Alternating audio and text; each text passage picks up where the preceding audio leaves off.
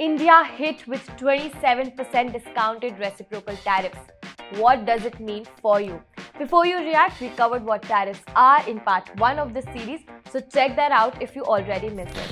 Now let's talk about what are discounted reciprocal tariffs.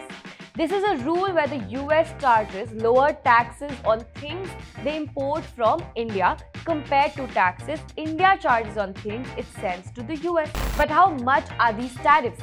India's tariffs on US imports is 52%, while US discounted reciprocal tariff on India is 27%, which is about a half.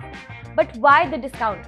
By offering lower tariffs to key trade partners, the US strengthens economic ties and fosters cooperation. You should also know that there are certain critical products that face zero tariffs because they are not readily available in the US, including copper and semiconductors, lumber and bullion, pharmaceuticals, energy and minerals. But which are the sectors that will be impacted the most with this 27% tariff?